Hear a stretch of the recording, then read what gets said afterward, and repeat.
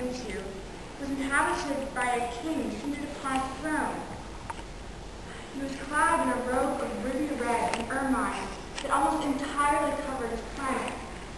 Although he had never seen me before, he recognized me immediately. Ah, a subject. Approach, that I may see you better.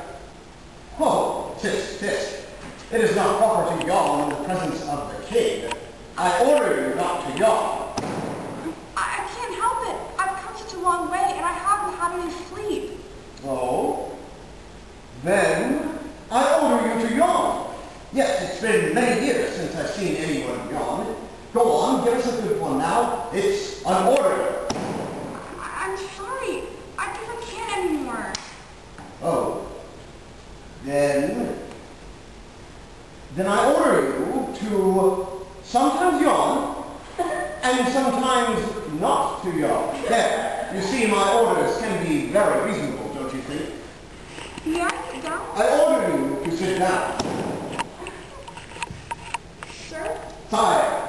Sire. Sure.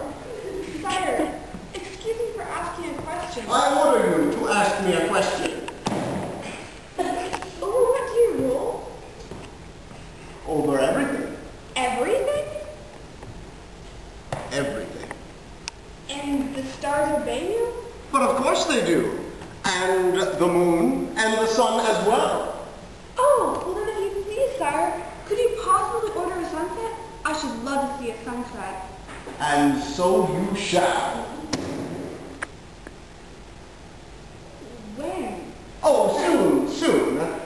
But I must wait for conditions to be favorable. When do you think that will be? This evening, about 20 to 8. Yes, you'll see how well my orders are obeyed. Excuse me, I should be going. Oh, don't go. I shall make you a minister of justice.